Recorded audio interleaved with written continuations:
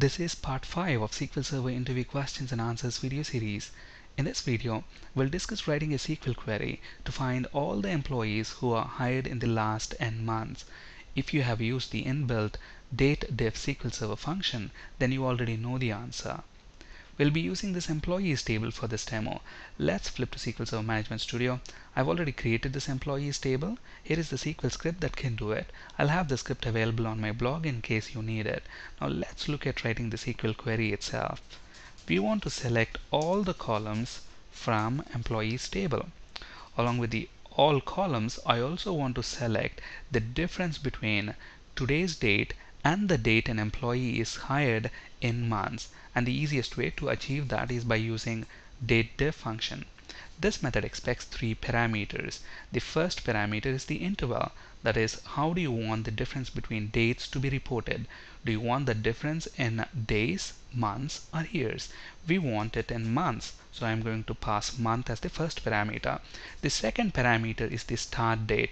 The start date is going to be HireDate. So we want the difference between HireDate and today's date. How are we going to get today's date? We can use GETDATE inbuilt function. And let's give this column an alias. Let's call it diff, and then let's order the results by HireDate in descending order. Let's execute this query and see what output we get. So look at the output. Notice the first 2 rows. If you look at these 2 employees, they are hired in the month of May, and if you look at today's date, it's May 30th, so we are in the same month. So obviously the difference between their hire date and today's date in months is 0. But for the employees who are hired in the month of April, the difference in months is 1. For the employees who are hired in the month of March, the difference is 2. So now we can use this expression to filter and get the employees that we want. Let's say, for example, the interviewer has asked you to find all the employees who are hired in the last 3 months. All you need to do is use a where clause. So where the date difference in months is between 1 and 3. So that will give us the employees who are hired in the month of April, March, and February. So let's execute this query. Look at that. So people who are hired in the month of April, March, and February of 2014 are only retrieved. Okay, so very straightforward. Now let's say, for example, if the interviewer asks you, can you write a query to find all the employees who are hired in the last 30 days, then we can use the same query, and then by simply changing the interval parameter here, we can achieve that.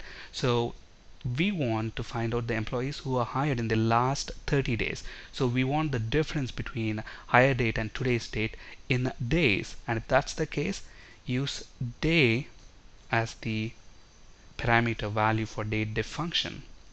And then let's change this upper threshold level to 30. So let's execute this and look at this. We are only getting the employees, who are hired in the last 30 days. Okay, now if the interviewer asks you, can you write a query to find the employees who are hired in the last 1 year, then simply replace this day with year.